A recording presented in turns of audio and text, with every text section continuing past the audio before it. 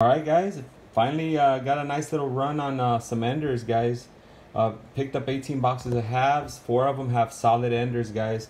This one here has a 90% ender. This one here doesn't have a mint mark, but guys, it's got some nice hue to it. Nice rainbow on the edges and definitely looks silver. This one has a 2 enders, guys. Can't see any mint marks. This is a 40%er for sure. Sorry about the shadow, guys. And this is a 40%er 1968. Guys, I'm gonna do this box first. I'm gonna bust out the tripod, guys, depending on how many silvers each box has, as long as the videos don't go too long. If mediocre trickle here and there, I'll put them all in one video, but I'm definitely gonna bust out the tripod and do a quality video. I hope, to my standards, obviously it's not compared to anybody else's, because I suck at making videos, guys, but I try to find silver, guys. That's what I focus on.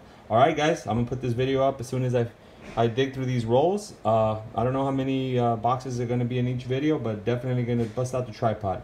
Alright guys, we got silver enders, four boxes for sure scored silver enders, and I still have a bunch of other boxes there. Hopefully there'll be silver in those as well. Alright guys, let's get into it. Alright, stay tuned for the next videos. Alright.